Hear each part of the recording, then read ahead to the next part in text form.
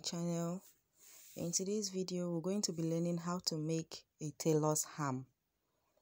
So we know we use tailor's ham to do a lot of things like ironing our princess dad bustier. So let's get started. So for the width of our fabric, we're going to be using 10 inches and the length will be 20 inches.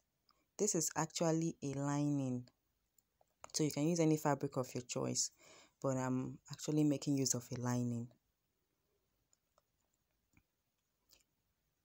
So we're going to take our measurement, 10 inches width, 20 inches length,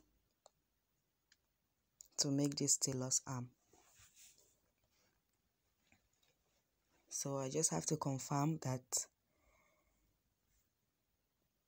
the measurements are accurate and we'll cut it out.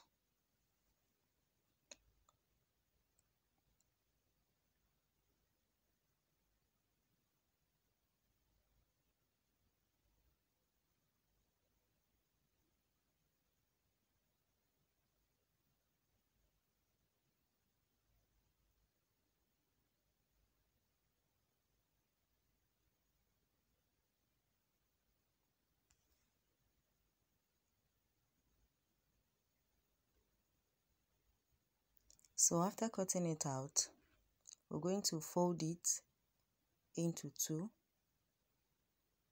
then take it to our sewing machine.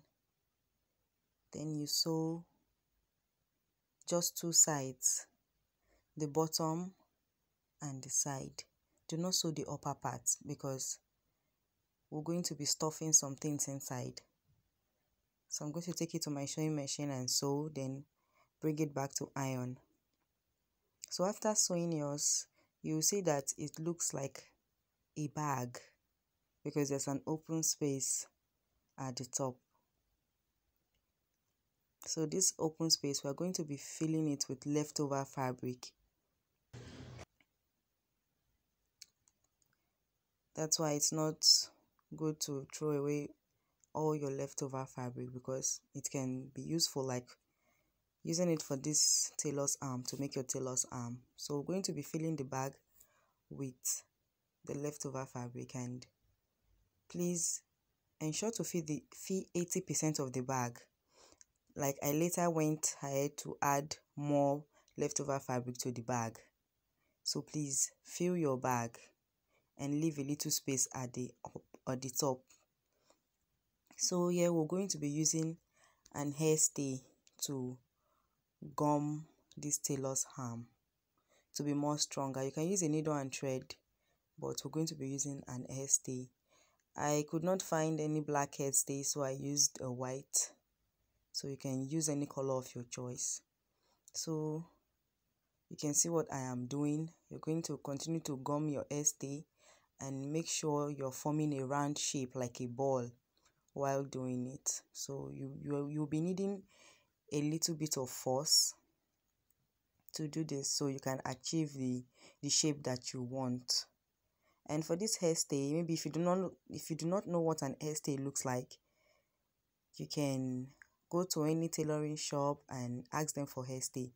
The front surface of the hairstay is kind of scratchy, let me use that word. It's kind of rough, so that's where the gum is, and you'll be using a very hot iron so it will gum to the fabric. So continue to cut your strips of hairstay. Actually, the strips doesn't have any measurement. You can just cut as many as you can because we're going to be using it to bind the tailor's arm together. So we'll continue to be doing this, adding our hairstay, giving it a round shape because that's what we want. We want a round shape. So continue to be doing this and be making use of our hot iron. So please make sure your iron is very hot so that the hairstay doesn't fall off. So continue doing this, continue doing it till we get our desired result. So what I'm trying to do here is to bind the tailor's arm. I want it to be very, very strong so it will be durable. So you're going to take your thread make it into two, then use it to wrap the tailor's ham as tight as possible. You can use more thread than I did. I was actually making use of what I had on ground, so you can use more thread as you have to bind it as tight as possible. Then after binding, we'll still continue to use our hairstay to cover up the ham. The essence of doing this is just to make it durable. We can't be making our tailor's arm every day, so we just have to make one that is durable and useful. So we'll continue to give it our round shape, continue to gum on it with our hairstay, making sure it's very neat and strong. So please, when making yours, make sure you make that form of circle like a ball, make it round, depending on what you want though. But if you want something round, you have to use your force to make it very round so that it can be very useful. So here, this is our ball shape. We've achieved this with much work. Now what I want to do is to make the ham a little bit, neat. So I'm going to be cutting a big hairstay and I'll gum on it. Actually, there's no measurement. You can just cut a big one that can go round and go round,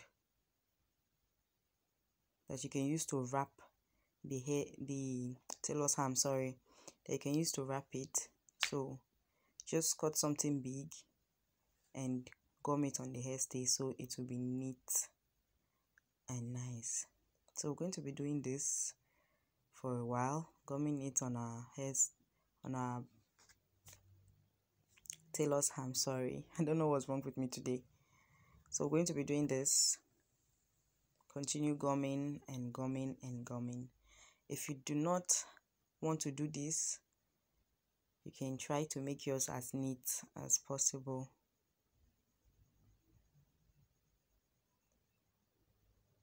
So this is basically how to make a tailor's ham. It's not difficult. There are different shape and sizes of what you want, so whatever you want, you can do it this way also with your hairstay. Hairstay does 100% of the work actually. Just hairstay and iron. There's no much of sewing. So you can see our ham is taking shape, and this is it. So we can use this to iron our princess dad bustier, our armpit, and whatever you want to use it for. So this is the video. Please give it a thumbs up and do not forget to subscribe. Please subscribe to the channel. It's absolutely free and it makes it grow. This will be all for now. See you in my next video. Bye.